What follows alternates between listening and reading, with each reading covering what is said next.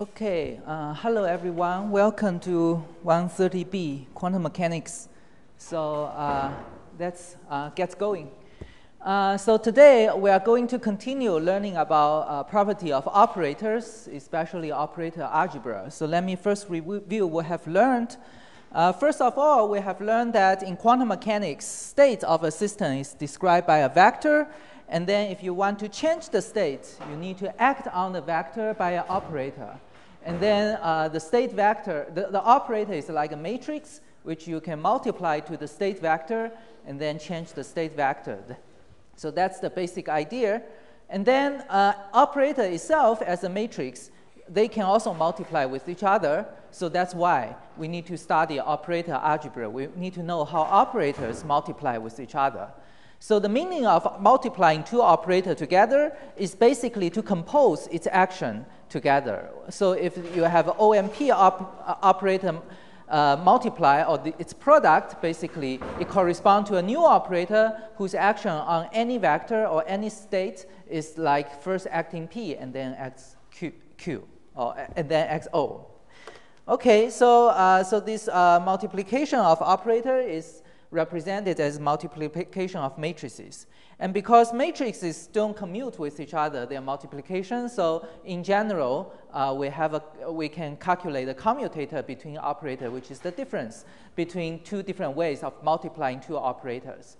And last time we also mentioned there is this Pauli operators, which are operators 2 by 2 matrices that acts on a qubit, and then we summarize their action or their multiplication in this multiplication table or in this formula or in terms of this vectorized operator representation. So this m dot sigma, let me remind you again because we will see that again today.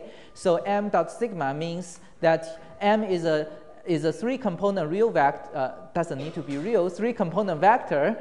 These are its vector components, these are numbers, but this sigma hat with a board symbol basically is a vectorized operator, meaning that each vector component itself is already an operator, so it's basically a 3 by 2 by 2 tensor. It's no longer just a matrix, it's actually more complicated than a matrix. It becomes a three-dimensional tensor where this 2 by 2 part is a 2 by 2 matrix representing each one of these operators, and there are 3 of them, so it's like that.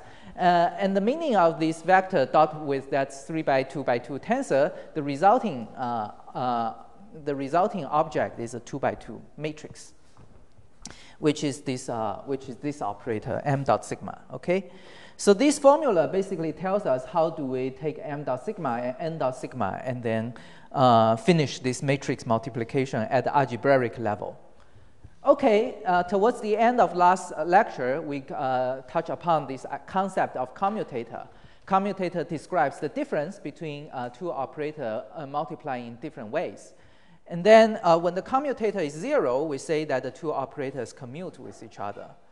And then the operator's commutator has several algebraic properties, such as bilinearity or product rules, which I guess you can basically derive them based on its definition. So for Pauli operators, we can again calculate its commutator. The non-trivial commutator for Pauli operators are among sigma x and sigma y and sigma z, basically, because when you have x multiply sigma y, the result is I sigma z. But if you exchange the order, becomes sigma y multiply sigma x, the result is minus I sigma z. So the difference between these two multiplications is basically twice of I sigma z. And that's the same reason for the other formulas, such that we can summarize everything in this formula using the Levi-Civita symbol, which is defined up there in equation 107. Okay, so this Levi-Civita symbol is a three-dimensional anti-symmetric tensor where it basically look at ABC. If ABC is following the XYZ order, then it gives you +1. If it's following the ZYX order, it gives you -1. Otherwise, if there's repeating indices in ABC, then this epsilon goes to 0. Okay, so this formula can also be, there's also a vectorized way of writing down this component-wise formula that is this guy. So people sometimes also write sigma cross sigma. So the meaning of this is because, for example, if you have sigma cross sigma, its z component essentially is sigma x sigma y minus sigma y sigma x, for example. So which equals, this is 2i sigma z, right? So I'm just taking a special component as an example. When you have two vectors multiply cross product with each other, by definition, the z component goes like xy component multiply and then minus yx, right? So that's the definition of cross product. I guess that's just a different way of writing the same thing. Any questions? Okay, so if not, then that's it for for the review of operator commutator and then how to compute the commutator on, for example, Pauli operators. So now we are going to introduce a new concept, which is called operator function. So you may feel like, yeah, Professor Yu is never talking about quantum mechanics. It's all about math. Well, yes. So the lecture till now is we have some very general discussion of operators, but it turns out to be very important because once we have this knowledge, we can apply them to understand measurement and time evolution. For example, this operator function will be very important in understanding time evolution, unitary operators later. So let's talk about it for now. We can define functions for operators. So for example, for a number, we can define function like this. A function of some real number, you can Taylor expand it as a linear superposition of all the powers of this number, right? So this is how we define functions for real numbers. So now we are encountering operators. And operator also, you can define operator power. The nth power of an operator simply is composition of this operator n times. So it's like, it's a new operator which corresponding to acting the operator on the state n times, basically.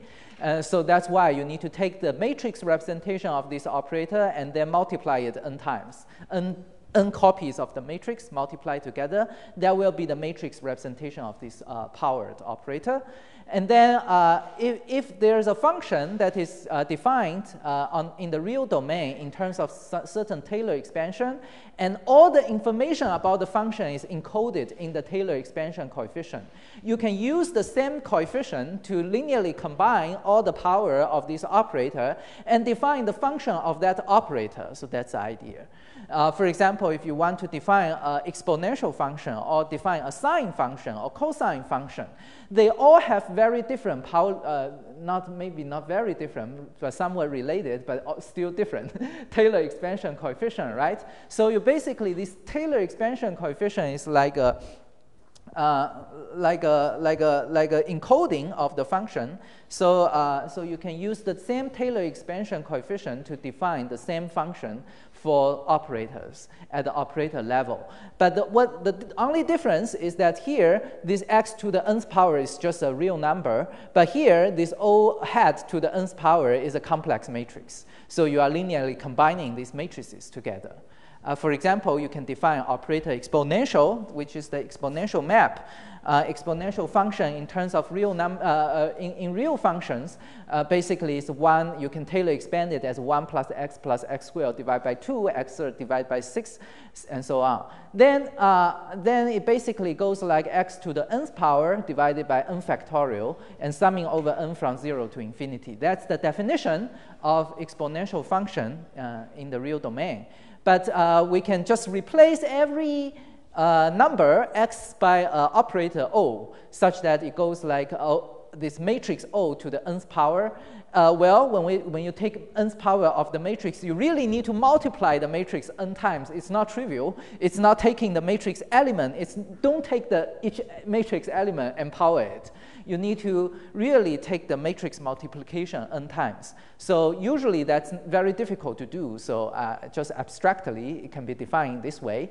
And then you actually need to know what's the power of this operator to all order of n all the way to infinity, such that you can combine them with this 1 over n factorial Taylor expansion coefficient to construct this exponent. So this is so exponentiating a matrix is actually, so sometimes we also write the result as exponentiation of a matrix or an operator. Exponentiating a matrix is not exponentiating each matrix element. It's really a very difficult calculation, but sometimes it can be simple. For example, here is a nice exercise. You can take a look. We can consider a 2 by 2 matrix where everything is easier to calculate. And then you can show that exponential of e to the I theta multiplied on sigma y. So sigma y is this operator which is represented 2 by 2 matrix. And then if you multiply this matrix by I theta, it's still a 2 by 2 matrix. So exponentiation of this matrix, you really need to use the definition up there and then compute. And then you can show that the result is still a 2 by 2 matrix. But the 2 by 2 matrix is very different from this one. And how to do that? There are 2 different ways which I want to say. So because matrix exponential is so complicated that I encourage you to use Mathematica. So in Mathematica, everything can be very simple. So you take sigma y, and then if you multiply that by I theta, it becomes a new 2 by 2 matrix which looks like this, right? And then you just type this matrix in Mathematica, and then use matrix exp. Don't use exp. Use exp, that will be element-wise exponential. That's wrong. So use matrix exp, and then Mathematica will give you the answer just by one click. Just by one click, like that. Okay, so, but maybe you're not satisfied with that. But if you ever want to do matrix exponential, try to use Mathematica. That's always convenient. But if you also want to know how to do it in the Taylor expansion way, here is the approach.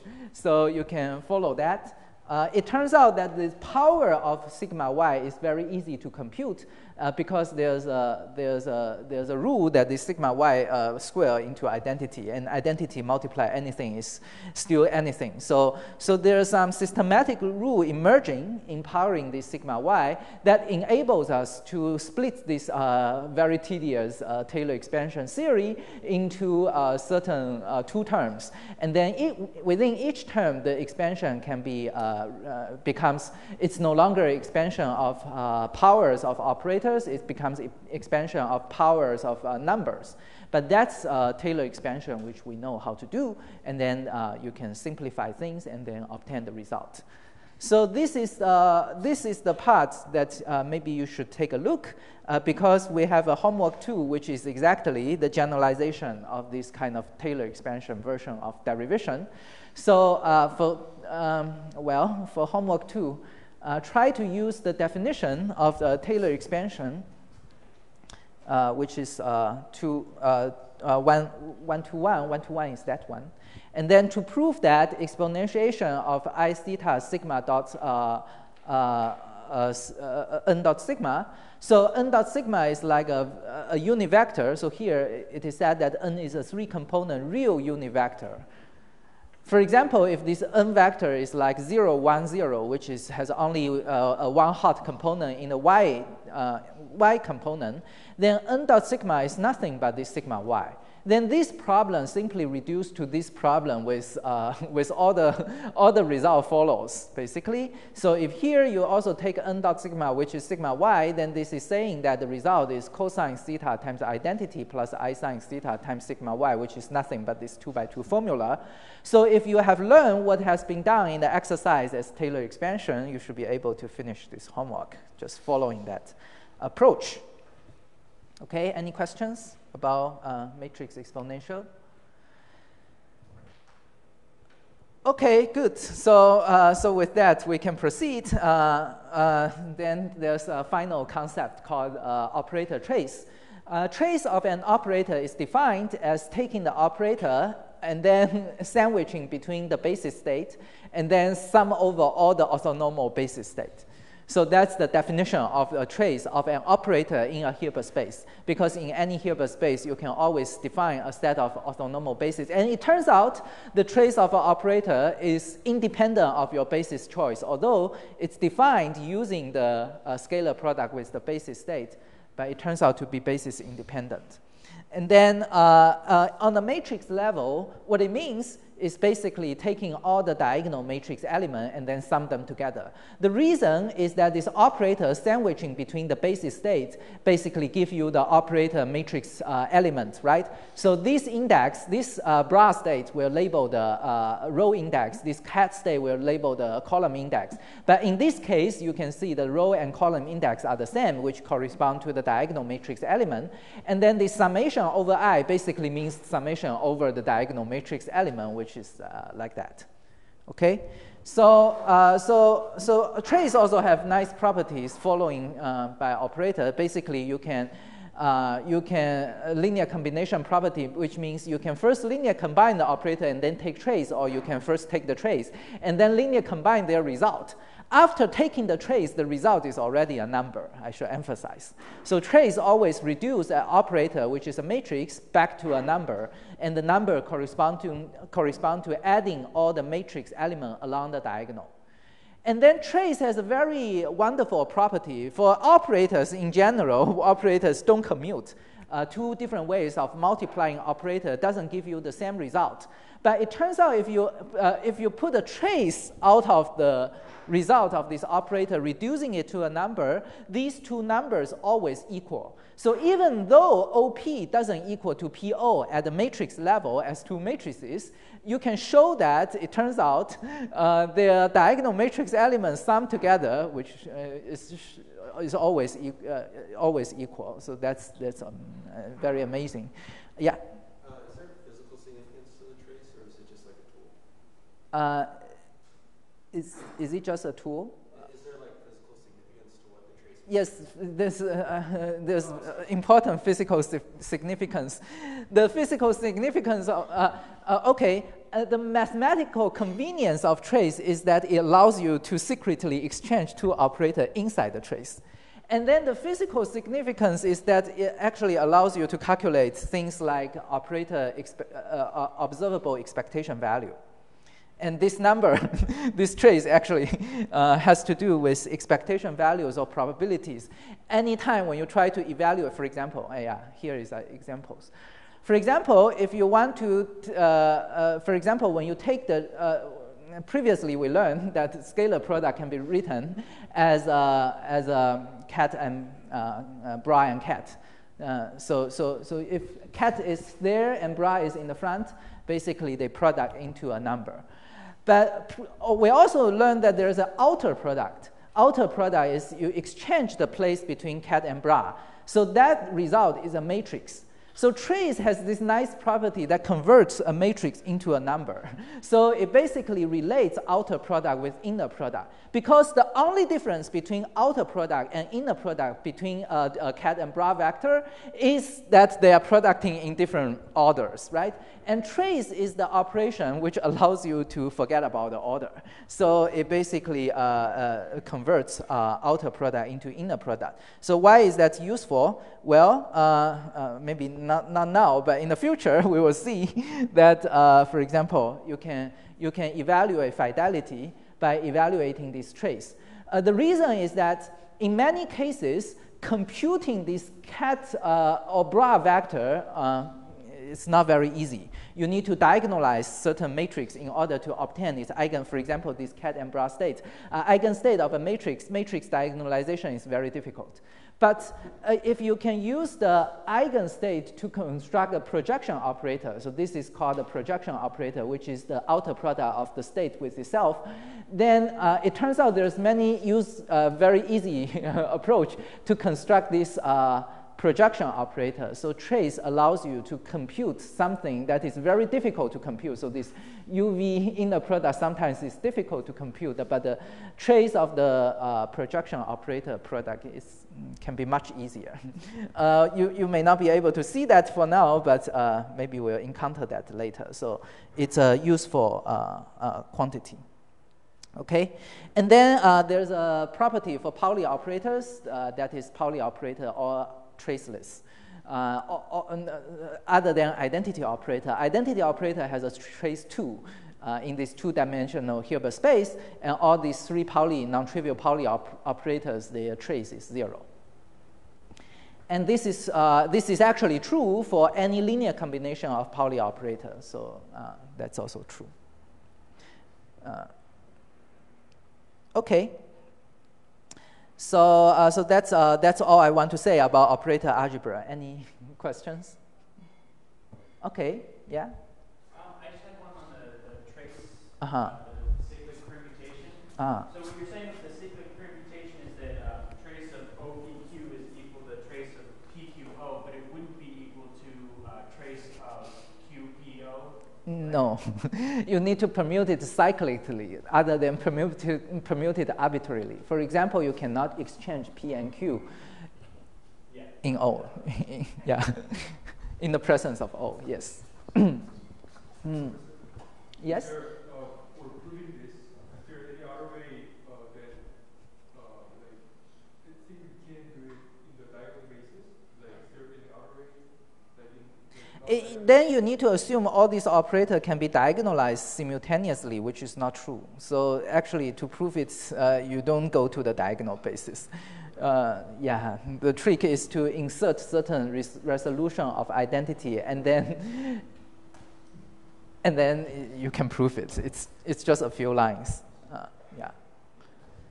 So once you insert this resolution of identity, you can now these two becomes numbers. You can now exchange numbers, and then once you exchange these numbers, and then because the product of number is always commutative, then you can annihilate this sum over I by another resolution of identity. So that's the idea. Okay. Okay, so that's about operator algebra. So now we are going to talk about physics now. So there are two important things that I want to explain. One is measurement, the other is dynamics. So today we are going to learn about measurement. Because we said that quantum mechanics provides a description of quantum system by saying that every state is a vector. And then based on this description, it needs to be able to give us some predictions. For example, if I observe the system, or if I make a measurement, what should I see? So this is all about that. And measurement is closely related to a very special type of operator called Hermitian operator. In order to understand Hermitian operator, we need to start from the definition of Hermitian conjugates of an operator. We need to first introduce that. So what's the motivation to introduce Hermitian conjugates? Well, we have explained how an operator acts on a cat state, but we know that every cat state has a dual bra state. So so if the cat state goes from acts by the operator and becomes a new state, and then its corresponding dual bra state also gets acted by something and becomes the corresponding new bra state, right? So that's what we want to understand. What's that something? What's that dual operator in the dual Hilbert space that acts on the bra state?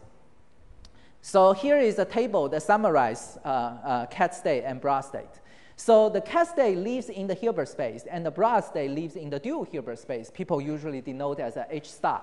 And this star indicates that it's very important to take complex conjugate everywhere in the dual space.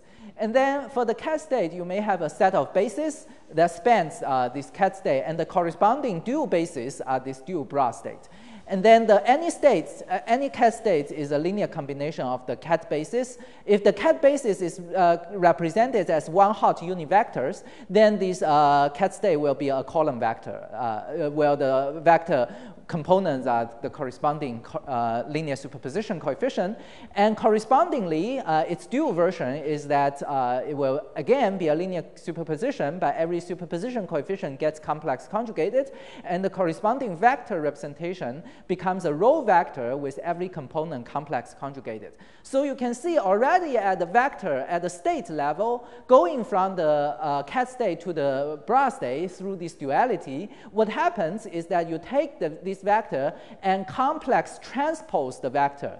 You can view this vector as a matrix, as a single column matrix, right? Then if you transpose the matrix, which means you are exchanging the row of row and column, basically exchanging row and column, and then so a column matrix becomes a row matrix, a row vector, and then but followed by complex conjugation. So all you are doing is basically transpose followed by complex conjugation. So that's the idea, how to connect a cat state to a bra state. The corresponding component will be related by this scalar product. So you can see by definition, if you exchange the scalar product indices or states there, basically they are also related by complex conjugation. So now if we have an operator which is defined in this way or represented as a matrix like that, or its matrix component is actually also defined in this way, then if you have this operator acting on this state, give you a new state, which is in this cat version, then there's a corresponding bra version that there's another operator which acts on the bra state that gives you the corresponding bra state. And this new operator may not be the same as the original operator. This new operator is called the O dagger. And then this is a dagger symbol. This is not a plus. If you zoom in, it actually looks like a little dagger. And then this dagger, also, or you may call it a Hermitian conjugate of this operator, actually is defined in this way as a new matrix, where the matrix elements are related to the previous matrix element by complex transpose, basically. First, you transpose the matrix, meaning that you are exchanging the off-diagonal matrix element, so O12 becomes O21, and O21 becomes O12, followed by complex conjugation of every matrix element. So you can see every matrix element gets a star. Okay, so that's actually similar to what we are doing to the state. So the operator also gets conjugate transposed. The reason that this is the right thing to do is because if you start from this formula, this is like a square matrix multiplying on a column vector, give you a new column vector. In order to flip everything down to the row vector version, we know that the row vector must multiply the matrix from the left, right? The matrix must act on the right in order to be able to multiply with the row vector. Otherwise, the dimensions don't match. So if you have a matrix multiplying on a column, then it becomes a new matrix, a transpose version matrix multiplying on a row. And because these two not only differ by a transpose, but also differ by a complex conjugation, so every matrix element also need to be conjugated. So that explains why when we go from the cat to bra, the corresponding operator actually needs to go from O to O dagger, where O dagger simply is what people call Hermitian conjugate or complex conjugate followed by transpose, either way. Okay, so this is exactly what I said. That's the definition of O dagger. O dagger is defined to be the operator that takes the bra version to the bra version. Okay, so that's why every operator has a corresponding Hermitian conjugate version, because every state has a dual. Every cat state has a dual bra. So every O operator has a dual O dagger. Given a set of orthonormal bases, we can represent this O operator in this way in terms of linear superposition of basis operator, as we explained previously.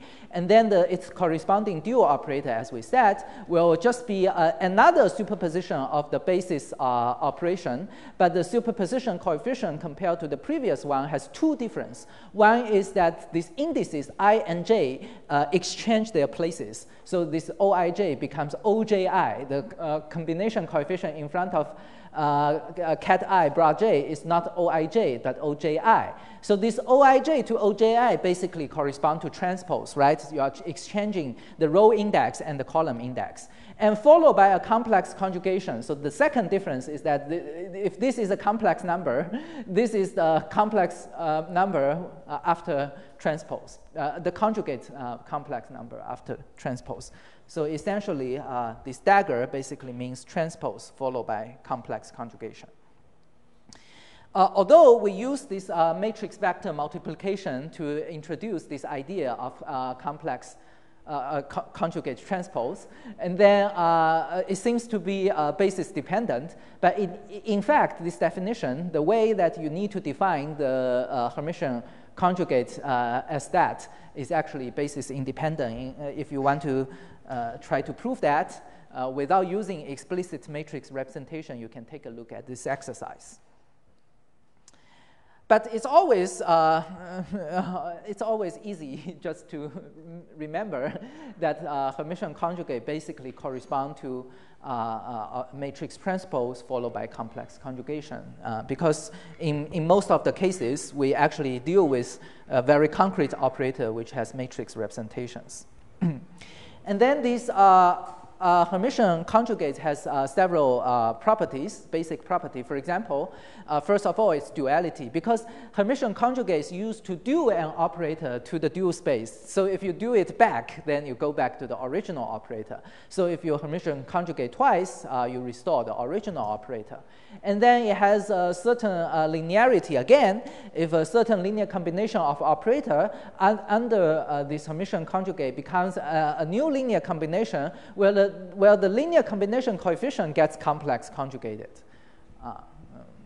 And then it also has a transpose property, which means if you have the product of two operators and then Hermitian conjugate that correspond to the Hermitian conjugate of each one of the operator, but product in the opposite way, because we know that if you have two matrices product together followed by a transpose, then that means it's the transpose matrix product in the opposite way, because after transpose you are exchanging column and rows. So that's why you need to multiply the matrix from the opposite direction. Okay, so is that clear? Any questions? Okay, very good. So that leads to a concept called Hermitian operator, which is very important. Every observable in quantum mechanics is a Hermitian operator. The intuition of Hermitian operator is like real numbers.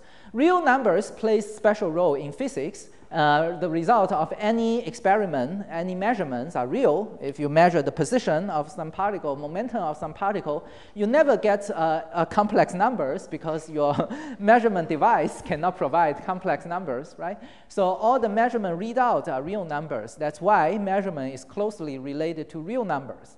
But in quantum mechanics, physical observables are represented actually by operators. So how do we impose the reality condition on the operators? How do we require the operator to always give you some kind of a real result, not an imaginary result, right? Because this operator in general can be a complex matrix, so you can't guarantee its reality.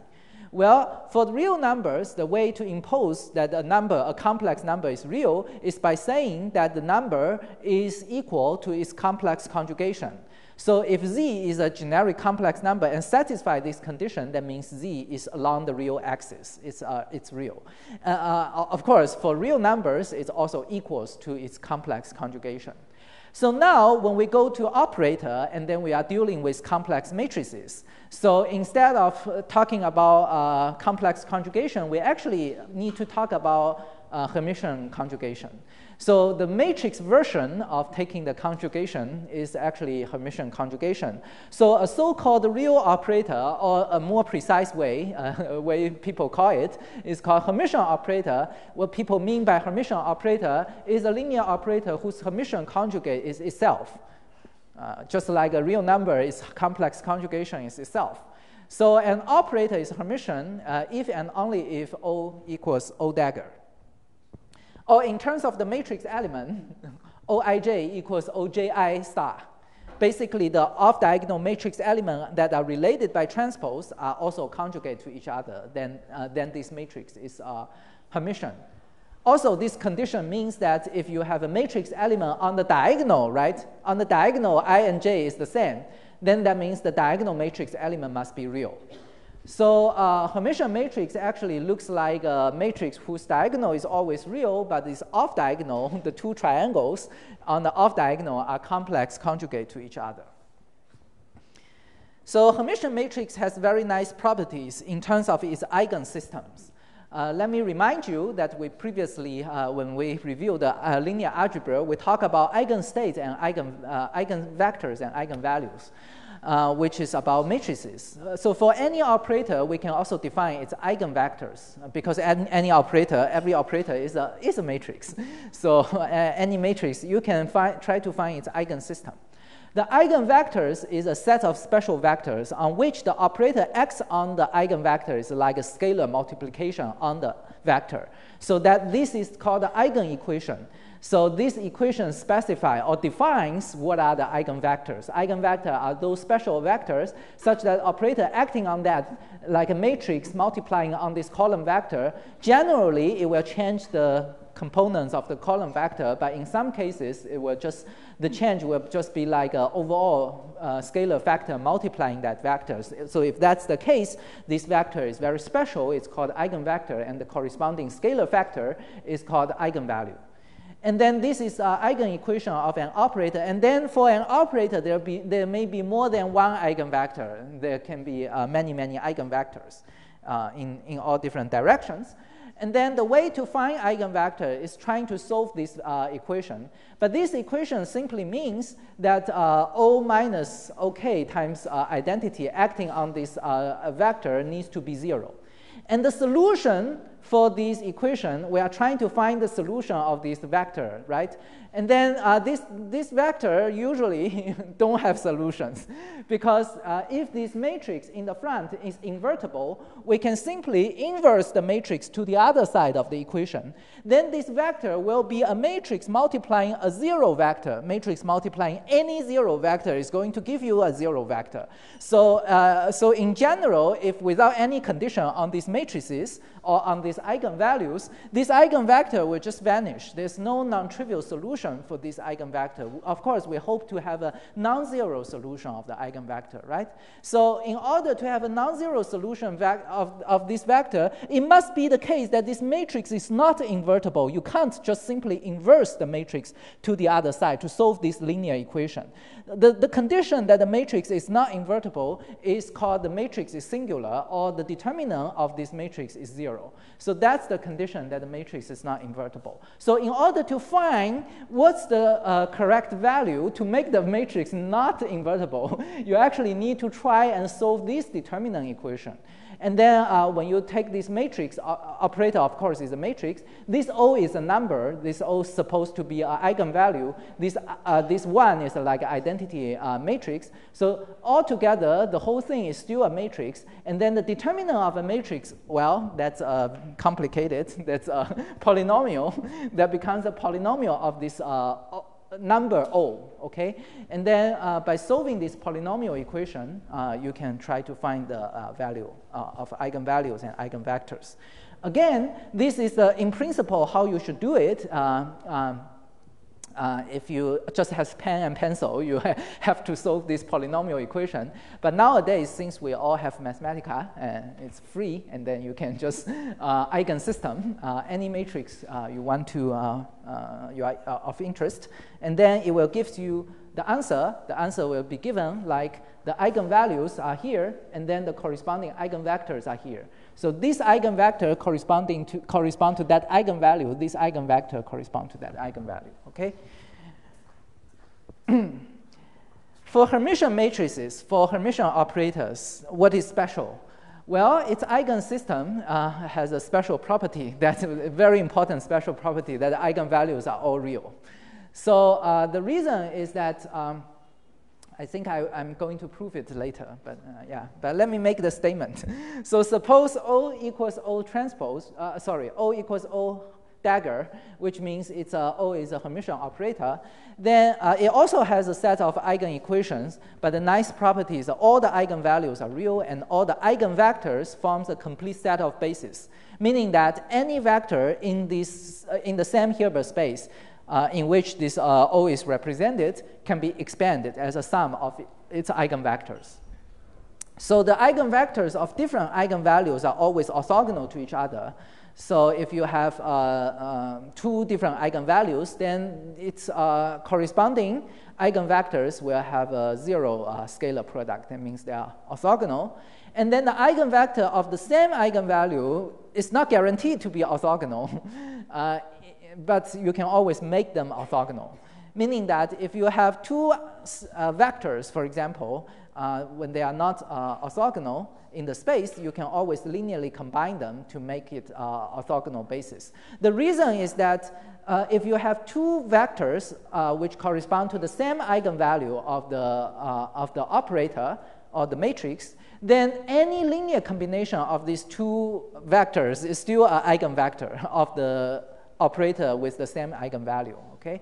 So that's why if you have two or more than two eigenvectors of the same eigenvalue, you can always try to linearly combine them. You are always free to do that.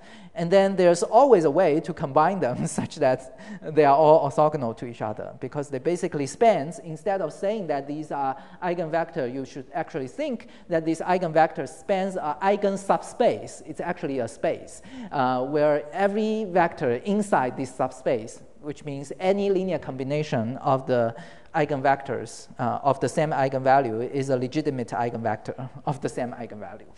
Okay, so for these reasons, this Hermitian operator has nice properties. That also there's another property that if the Hermitian operator is bounded. What does it mean by bounded? It means that if it is a finite matrix in a finite dimension, meaning that every matrix element is finite, you don't put an infinity in the matrix element, and then the dimension of the matrix is also finite. In that case, the eigenvector can always be normalized.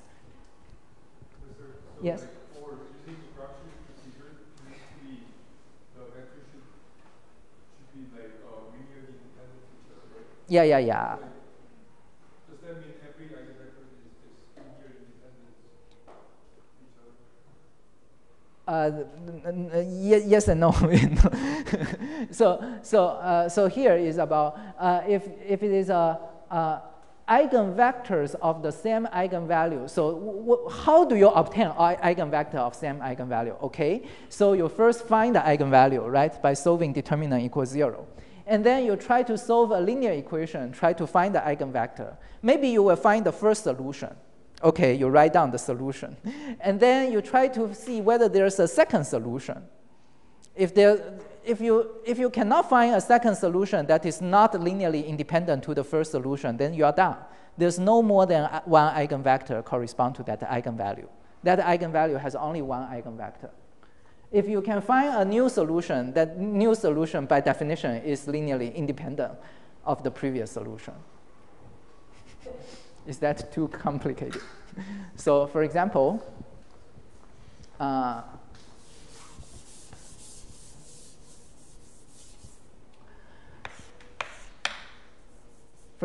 have a matrix which goes like 1/2, 1/2, and 2. So what does this matrix do to a three-dimensional vector, x, y, z? It sends x, y, z to half of x, half of y, and twice of z, basically. So if you have a coordinate system, x, y, and z, and then what are the eigenvectors? Generally, if you have a vector like that, it will be stretched in the z direction, multiplied by 2 times, and squeezed in the xy plane, no matter which point it points to. So it will basically tilt up towards the z direction, right? So those vectors are not eigenvectors. Eigenvector, for example, a vector along the z direction is an eigenvector. So 0, 0, 1 is an eigenvector whose eigenvalue, corresponding eigenvalue is 2, because if you put a vector like that, and then you multiply this matrix, vector gets stretched to that. That's easy.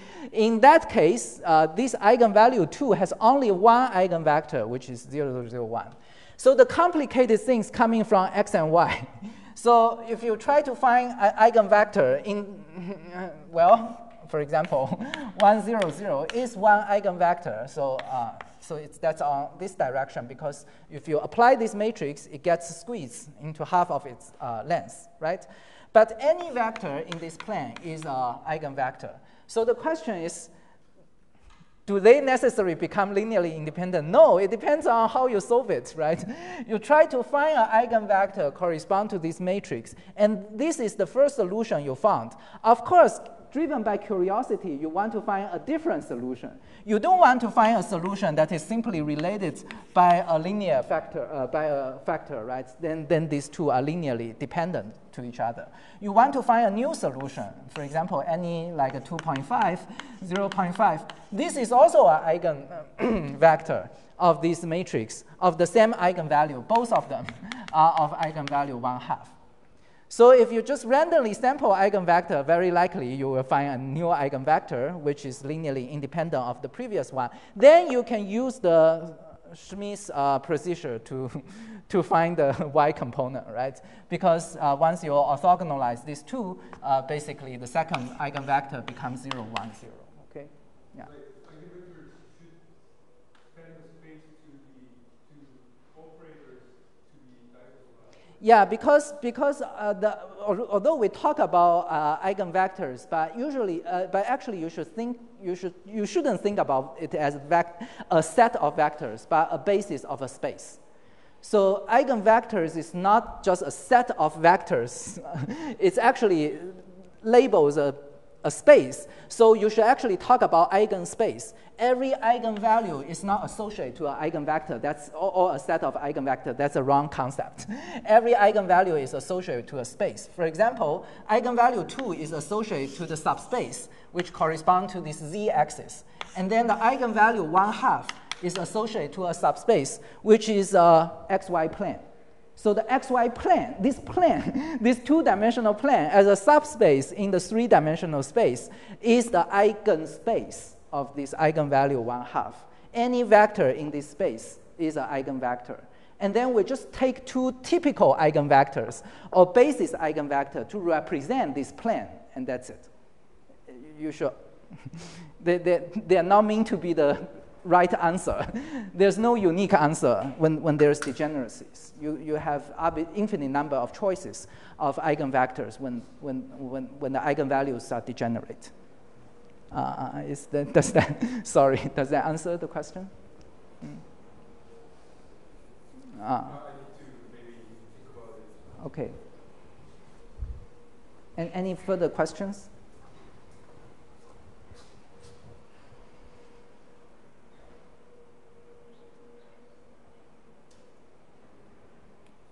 Okay, so that's what I want to talk about eigenvalues and eigenvectors of Hermitian operators. You may be curious of proving all these properties, then I will leave that to the exercise again. So the important properties are for Hermitian operator, eigenvalues are all real, and then eigenvector actually can span a complete set of orthonormal bases. You just find all possible eigenvectors of every eigenvalues, and then you orthogonalize those eigenvectors which are not orthogonal. Eigenvectors of different eigenvalues are automatically orthogonal, so you don't need to worry about them. Okay, so these eigenvectors after orthogonalization is called eigenbasis. And then every Hermitian operator actually defines or can generate a set of eigenbases. And then in that set of eigenbases, so first of all, this eigenbasis is complete, means that you can expand any state vector in terms of this basis state. So it serves as another set of basis state, which is as good as your original choice of the one hot vector basis. So they also have this completeness relation, which is the resolution of identity. And then the Hermitian operator itself can always be represented in its own basis, leading to the so-called spectral decomposition, which is very important. In general, an operator, when you write down an operator, it's a linear combination of remember, it looks like I and j, and then I, O, I, j, right? So for a generic operator, it's like that. But if you diagonalize this operator, you no longer need to sum over I and j. You only need to sum over k. K is the label of the eigenvalue, and then also the label of the corresponding eigenstate. So many cases, we basically use the eigenvalue to label the eigenstate, the corresponding eigenstate. So that's why we write things in this way. And then,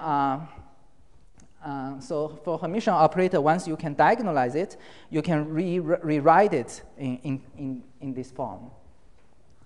And then this also means that the Hermitian operator in its own basis is basically diagonal, because this is like a diagonal matrix with OK being the matrix element along the diagonal. So the process of taking a matrix to its diagonal form is called diagonalization, which basically amounts to finding the eigenvectors of the matrix. Because once you find all the eigenbases of this Hermitian matrix, you can represent it in a new basis, and then it becomes diagonal. Diagonalization is particularly useful for constructing operator functions. For example, if you have a function of operator previously defined, which looks very complicated, but in the diagonal basis, you can basically take the function, act on every diagonal matrix element, and that's it, recombine with the basis state. And you can try to prove that. This is because the power of this diagonal matrix, or that diagonal matrix, has very nice properties.